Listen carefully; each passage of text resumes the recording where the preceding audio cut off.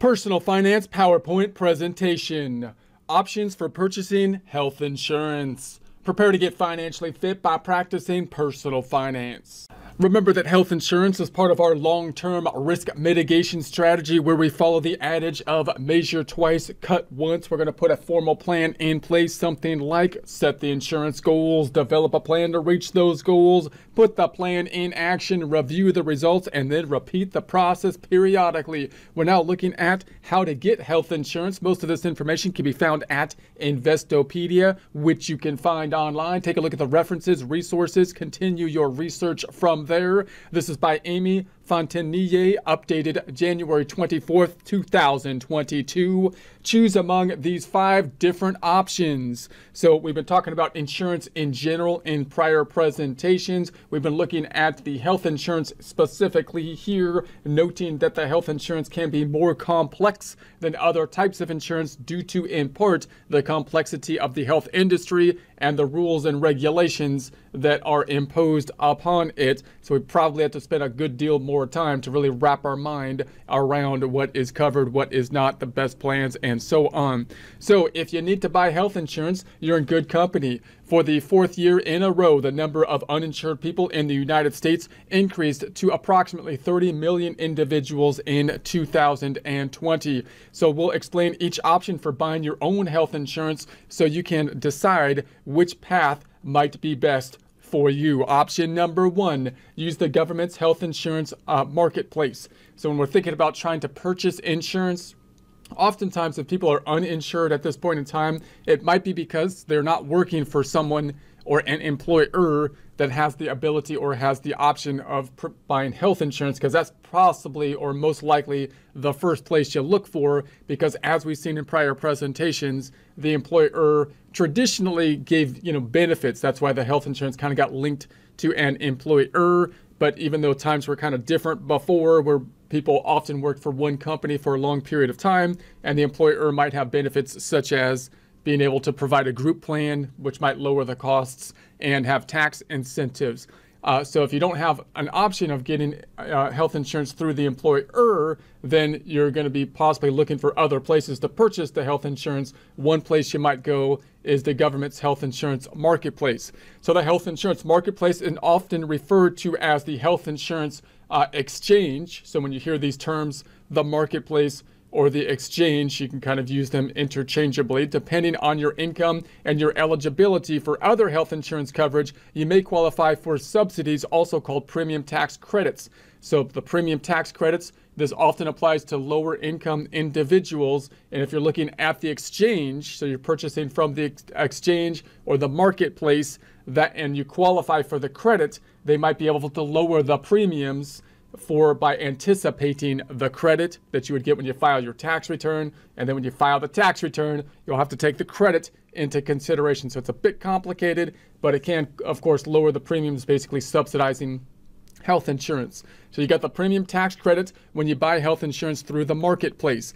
You can buy a marketplace policy even if you are eligible for insurance through your employer, and it doesn't hurt to see if you can find a better plan for your situation. You probably won't be able for subsidies if you have access to job-based coverage though. So if you work somewhere and you got access to the job-based coverage, usually oftentimes that's the cheaper and better option because the employer has those benefits of the group plan and so on. But you might still say, no, I'm not going to do that. I'm going to go through the marketplace.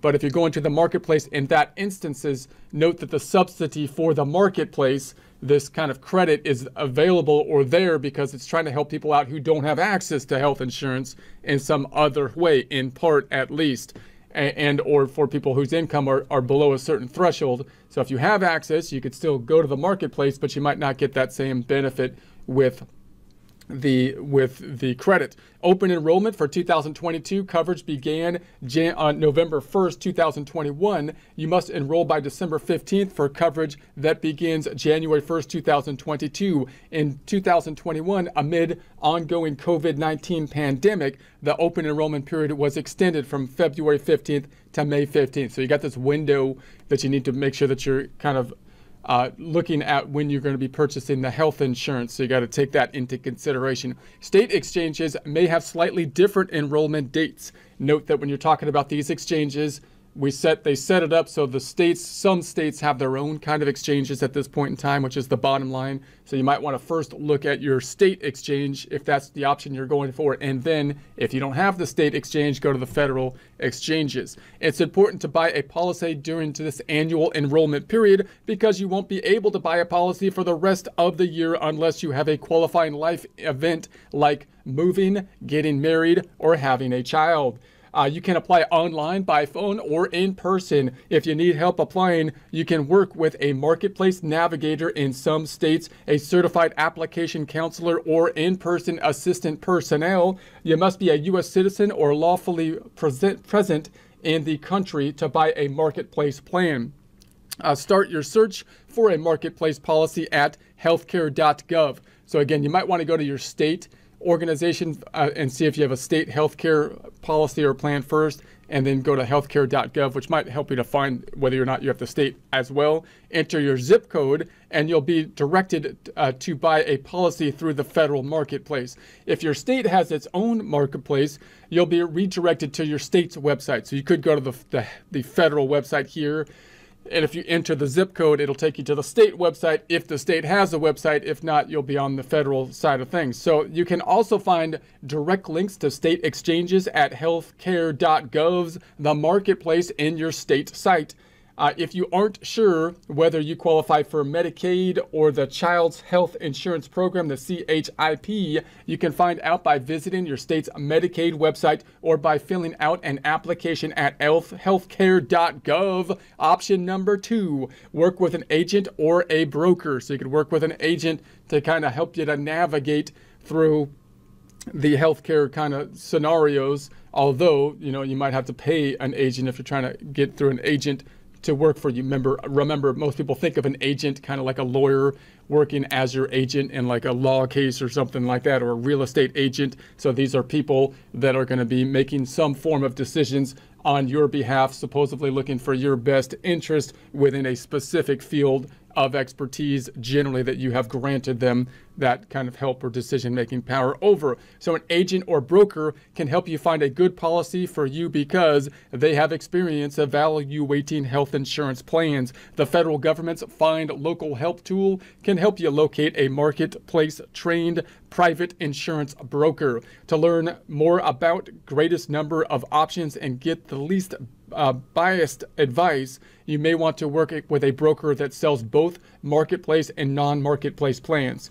So notice when you're working with somebody like a broker, you got to think about what their interests are, because anytime you have an interest, your agent's interests often line up with you to some degree, but not possibly completely. In other words, if you're selling a home, the agent is supposed to be working on your behalf, but clearly their incentives don't line up financially exactly with yours, because they would obviously like to make the sale, to make the commission on the sale. So similarly, any kind of agent situation, you have to think about what the compensation is for it. And if you're talking about a broker, you might be talking about someone who has access to multiple different insurance companies and is trying to compare and contrast those multiple companies to give you the best option. But if they are limited to the companies that they are comparing and contrasting, and they're making a commission on the sale that they're limited to, then obviously they're going to be working within that more limited spectrum.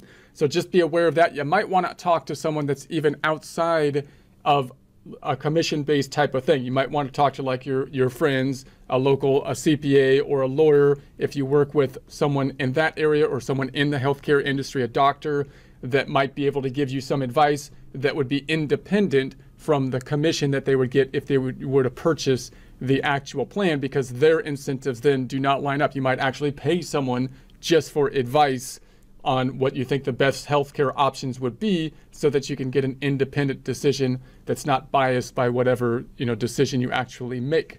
So health insurance companies pay brokers when they sell policies. Consumers don't pay a fee to brokers, nor do they hire premiums to work with them.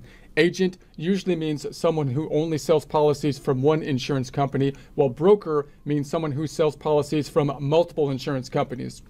So these terms you're listening to, like if you say the agent, then you're kind of talking to someone that's basically like a salesperson for a particular company, right? So you're going to be talking to someone who's going to give you the range of options in particular to a particular company. Whereas if you're talking about a broker, meaning it's kind of similar if you're going to get like a home loan or something like that, and you talked to the person that works at your local bank about basically the loan options, they would give you the loan options available at their particular financial institution. Whereas when you're talking like a broker, you might be talking to someone who has access to multiple institutions that has a wider access. You got a similar kind of thing here. The broker means someone who sells policies for multiple insurance companies and has a wider net to do comparisons between.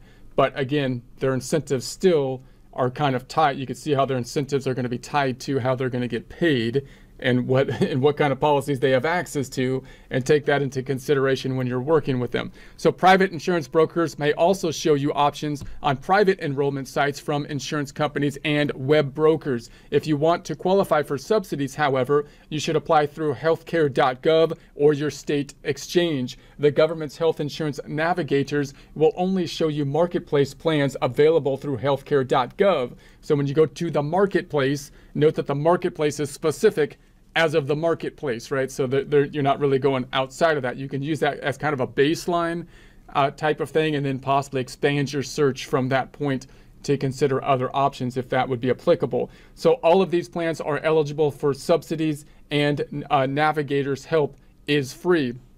Option 3, buy directly from an insurer. The health insurance marketplace does not include every health insurance plan available. So remember that if you're going into the health insurance marketplace, that's not the whole world of the health insurance. Those are the ones that are under the health insurance marketplace, and those are the ones that you might be able to have the access to if your income's below a certain threshold, to the other subsidy kind of things like the credit. But you know, you might then expand on that, especially if your income is above the threshold and you're not going to get, you know, that credit, for example. Then you might widen your search, your scope out a bit at that point. So some people might be able to find a plan that better meets their coverage needs or their budget outside the marketplace. When you're shopping for a policy on a single insurer's website, you will, of course, only see options available from one insurer. So you might have an insurance company in your mind, and you could go to their website. If you're familiar with a particular insurance company, that might be a good place to start. But then you might narrow down what insurance company you're used to or what you think is appropriate to you, and then expand that out, doing comparing and contrasting using website tools, which are getting better and better for comparison with other companies that have similar plans. So there's kind of two broad categories you're keeping in mind. You know, what's the insurance company I'm going to be using, and or am I going to be doing something within the health insurance marketplace? And then what kind of plan, the general plan I'm going to be doing. And then you could be doing comparing and contrasting. If you're in the marketplace, you're probably saying, I also might be able to get the credit. That's because my income is below a certain threshold, possibly, which would give you further incentive to go to the marketplace. If you don't get the credit, you might expand your search, and then you're thinking, you know, what kind of insurance policy do I need, and then what company would be best for that kind of policy. So you'll need to visit several insurers' websites to see all your options if you want to buy direct. So the ACA, that's the Affordable Care Act, complaint plans sold outside federal and state exchanges must meet the minimum essential coverage standards of the Affordable Care Act, the ACA, such as covering pre-existing conditions, providing essential benefits, and offering preventative care at no cost before you meet your deductible. You can also buy non-ACA Affordable Care compliant short-term plans up to 12 months outside exchanges that may have more exclusions and fewer benefits. So that's when you have those gaps that you can't make the window to get your insurance, and you need to have insurance for that time frame. We'll go to the short-term plans, which aren't having as in-depth coverage by the ACA, the Affordable Care Act. So people who are between insurance carriers might think that having some insurance is better than having none at all. So I would think that would typically be the case, right? You want to be insured, again, at least against the event that some big financial health issue happens, because if that happens, you're not insured, then you're going to have this issue of, of not being insured, and the big thing hit, and then it's harder to get insurance typically. So short-term health insurance plans market their perceived coverage as an excellent alternative to the ACA compliant insurance that comes with lower premium costs. But those lower costs do not mean equal coverage for the consumer. Most short-term plans deny coverage to patients with pre-existing conditions and sharply limit mandated ACA vital essential health benefits, prescription drugs, mental health services, prescription drugs, and maternal care, leaving many with costly remaining balances. So again, I would think that these short-term plans are not something that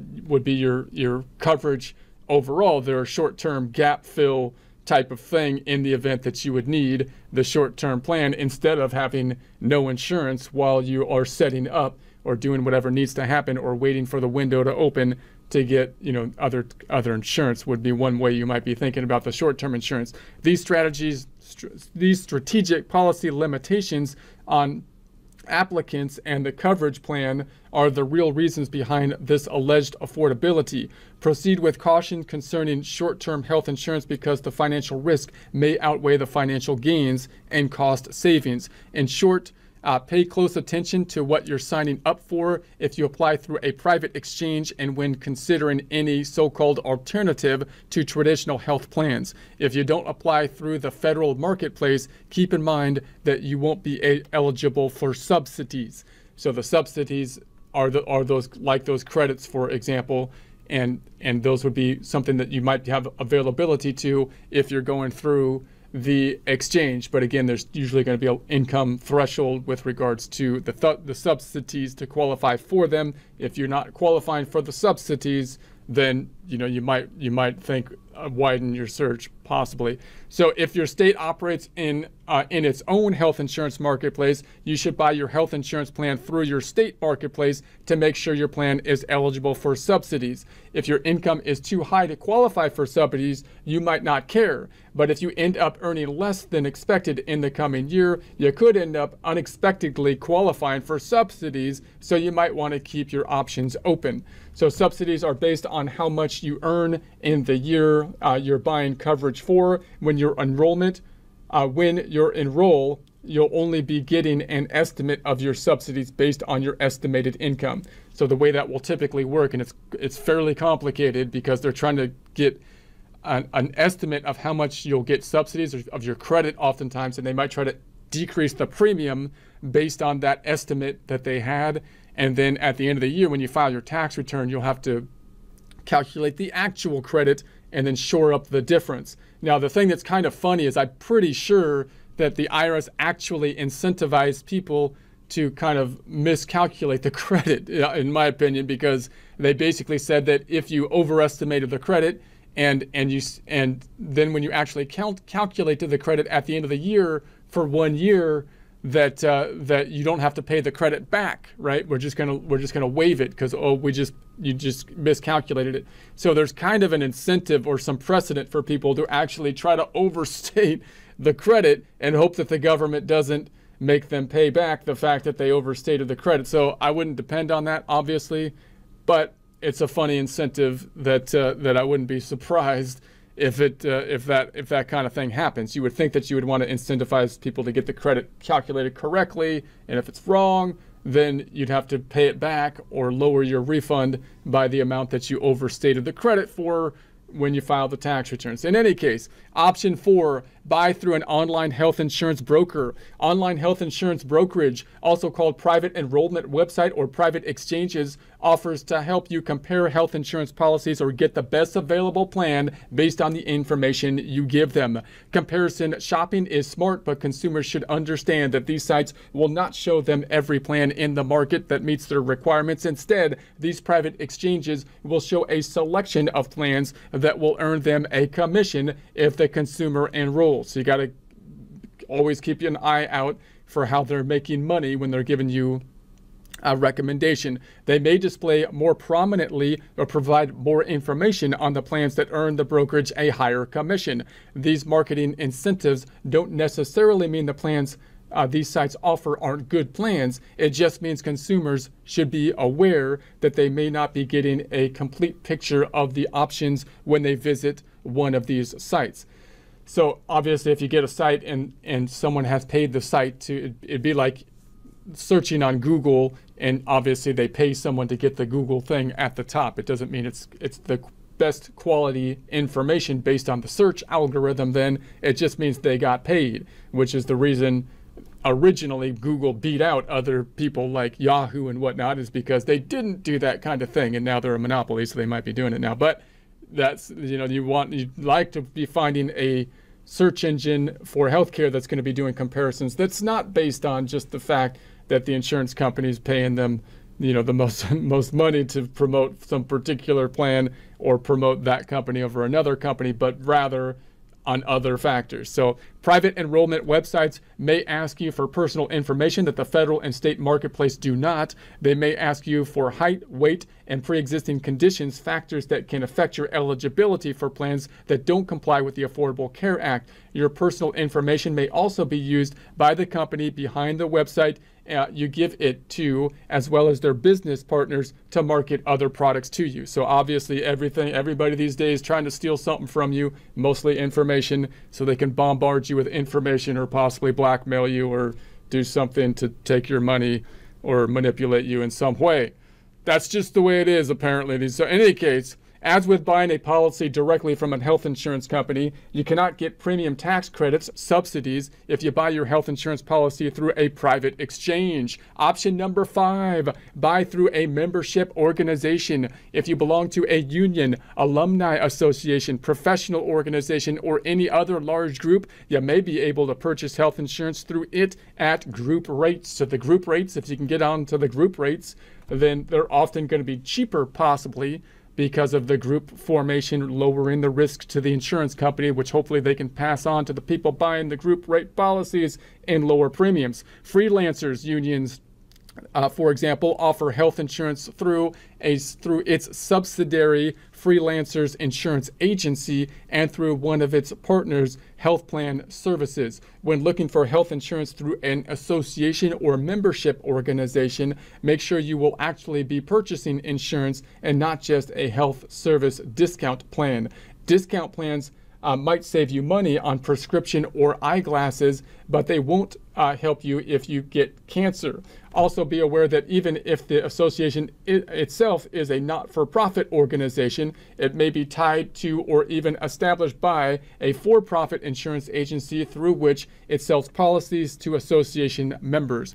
So the fact that something's not-for-profit doesn't mean that they don't like profit. It's my basic case on not-for-profits, right? Because they're still trying to earn money because they're at least paying the people that are working there, and they might be working or set up or being in alignment with other for-profit companies. So do your research on the not-for-profits. Beware of healthcare sharing ministries.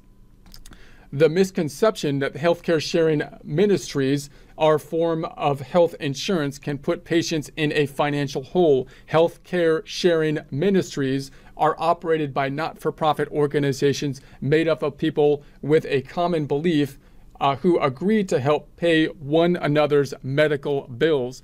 They may be attractive to healthy individuals looking for low-cost coverage, but they do not provide actual health insurance and are not held to the same standards as regular health insurance companies. So this might be a way that people are trying to kind of self-insure to some degree. And you might be able, when you're thinking about health self-insure kind of options and that kind of thing, you might be able to like save up your savings or work with other people to have a pool of savings to some degree or something like that. But you still want to insure against the big catastrophe that happens because like the equivalent on property insurance, your house burning down, because if you get cancer or something like that, the medical bills of one person can get quite high and wipe out any kind of savings that can be done in alternative kind of ways. So you would think need some kind of insurance to safeguard against that big thing that could possibly happen. Hopefully the risk is low, but if it was to happen, could be big financial impact. So in fact, they are under no obligation to pay its members' medical bills. As a result, some procedures and costs may not be paid for through the membership, and other mandatory ACA critical benefits for substance abuse and mental health are not covered. Healthcare sharing ministries generally do not cover pre-existing conditions, often charge higher rates based on health status using a process known as underwriting, and do not guarantee reimbursement even for the conditions they cover. Although the upfront cost to join a healthcare sharing organization might be lower than the premiums and other costs of an ACA, the Affordable Healthcare Plan, it might amplify financial stress in the long term. A number of states have taken legal action against health sharing ministries and have stepped up warnings to consumers. How much does health insurance cost? The average annual premiums in 2021 were $7,739 for single coverage and $22,221 for family coverage, according to research from the Kaiser Family Foundation. Prices for 2022 are expected to increase, as are prices everywhere else at this point in time. Inflation, as they do most years. For instance, 2020 saw a 2.1% increase. Premiums in 2019 jumped 4% from the prior year. For 2022, Willis Towers Watson projected a 5.2% increase in healthcare premiums. In 2021, the average premium for single coverage increased by 4%, and the average premium for family coverage increased by 4%. The average family premium has increased 47% since 2011 and 22% since 2016, according to KFF. Wow. How do I get health insurance if I am retired? If you are retired but still under age 65 and no longer have employment health insurance due to job loss, you can apply for coverage through the healthcare marketplace at that point until you get to 65 and possibly get the other coverage for the Medicare, Medicaid. So losing coverage will qualify you for a special enrollment period. Based on household size and income, you may qualify for a premium tax credit and lower out-of-pocket costs. Retirees age 65 and older will qualify for Medicare and Medicare Advantage. You can also switch to the Marketplace plan if you have retiree health coverage, but won't be eligible for the tax credits and lower out-of-pocket benefits or the special enrollment period. If you turn 65 in the middle of the year, you may qualify for a Marketplace plan to cover you until the Medicare begins. If you are 65 but do not qualify for premium-free Medicare, you can buy insurance through the Marketplace and receive lower costs than tax credits. How do I get health insurance if I have a disability?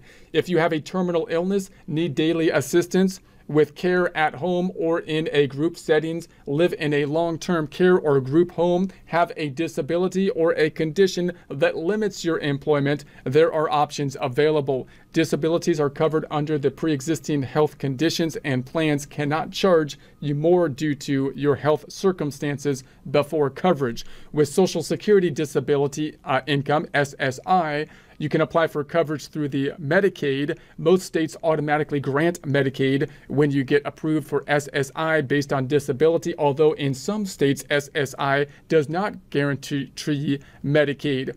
It pays to check your state's rules. In some states, SSI guarantees eligibility, but separate registration is still necessary. If you have Social Security Disability Insurance, SSDI, you can apply for coverage through Medicare. Unfortunately, you can't supplement or change your insurance to a Marketplace plan if you have Medicare already. If you are enrolled in a Marketplace plan prior to your Medicare application, you can keep it as supplement insurance, but you will forfeit any premium tax credits and additional savings offered.